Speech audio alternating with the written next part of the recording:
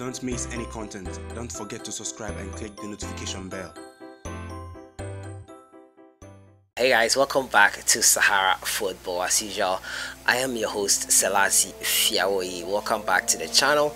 Today I'm going to talk to you about the CAF Confederations Cup and the CAF Champions League. We all know our two representatives were secured from the Normalization Committee Special Competition Tier 1 and Tier 2, and they are in the persons of Asante Gold and Asante Kotoko. I'm going to reveal to you teams they are going to face in the preliminary rounds of the competition. As usual, if you are new to the channel, I advise you to subscribe to this channel and to click on the notification bell to get more updates. So we are all aware last year around this time football activities had been halted in the country, and due to the ANAS expose, no league action was taking place. Now, to get representatives for us in Africa, the Normalization Committee, which was put up in place in August, was set up to oversee all footballing activities until a much more suitable body was put in place after an election was conducted. And Normalization Committee came up with a competition called the Normalization Committee Special Competition. That competition had two tiers, Tier 1 and Tier 2, and we were to get our representatives for both the Confederations Cup and the Champions League in Africa from this competition. Ghana has 2 slots, mind you, so only one team could make each competition. After the Normalization Committee Special Competition Tier 1, Asante Kotoko emerged triumphant under the tutelage of Coach Sike Akono, who is no longer with them. And also for Ashanti Gold, they won the Tier 2 competition and will be playing in the CAF Confederations Cup. Those are our 2 representatives in the Champions League and the Confederations Cup in Africa. Now, yesterday the draw was made to determine who these teams will be facing, and Kumasi Asante Kotoko were giving a Nigerian side. Now, the story says here that Asante Kotoko will face Kano Pillars of Nigeria in the preliminary round of the CAF Champions League. Now, the Porcupine Warriors will travel to Kano in Nigeria for the first leg of the tie, while the second leg will be played in Kumasi, Ghana. Now, Kano Pillars qualified to the CAF Champions League after finishing second in the 2019 Nigeria Premier League. Now, the draw was held in Cairo on the 21st of July on Sunday. Now, Asante Kotoko won the ticket to represent Ghana in this year's CAF Champions League after winning the GFA Normalization Committee Special Cup. So that's it with Asante Kotoko. We now know who they'll be facing: Kano Pillars of Nigeria. The winner of this game will meet Etoile du Sahel. Yes, Etoile du Sahel automatically make it to the next round, I think, and the winner of this round, preliminary round, home and away fixture, will meet Etoile du Sahel. What do you think are Kumasi Asante Kotoko's chances in this competition? Kano Pillars, do you think they can beat them easily? Etoile du Sahel, do you think they can beat Etoile du Sahel after beating Kano Pillars? Your thoughts are welcome in the comments box. Now, to Ashanti Gold and who they will be facing was revealed accordingly. Now, Ashanti Gold will face Okonangwi FC of Equatorial Guinea in the preliminary rounds of the CAF Confederations Cup. The Miners will be traveling to Guinea for the first leg.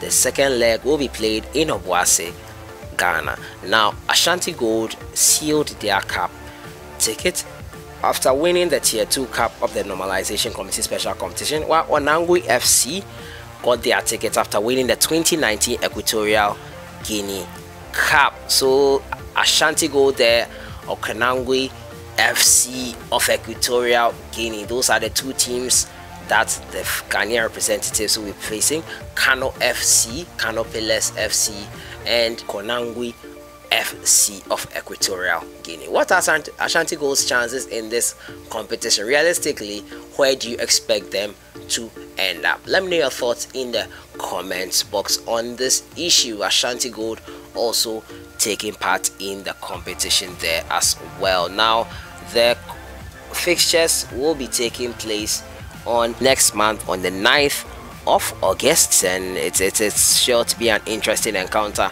The 2 representatives for Ghana, Ashanti Gold and Kumasi Asante Kotoko. It will be interesting to see them in action again. 9th of August 2019, and the second legs will take place on the 23rd of August. So it's sure to be an interesting game.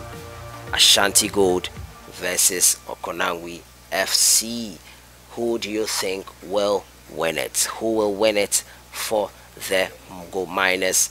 Who will win it for Asante Kotoko, who are set to face Kano Pillars FC? It's sure to be an interesting encounter, and you can be sure this channel will give you more updates as and when we get them. So to my next story, and it has to do with the Ayew brothers. Yes, Jordan Ayew and Dede Ayew, we all know, were playing for Swansea City before they were sent out on loan to Fenerbahce and Crystal Palace. Jordan was with Crystal Palace, Andre Ayew was with Fenerbahce. It wasn't such a great season with both clubs, and it looks like Swansea City wants to offload the brothers. Yes, that's the news coming here, and it says here that Swansea City, the club's chairman Trevor Birch, wants to free the high earners of the club, including the Ghanaian internationals. Now, Andre and Jordan are returning to the Swans after their loan spells at Fenerbahce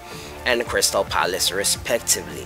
While Andre struggled at the Turkish Giants, his brother endured a difficult campaign at Selhurst Park, making 24 appearances.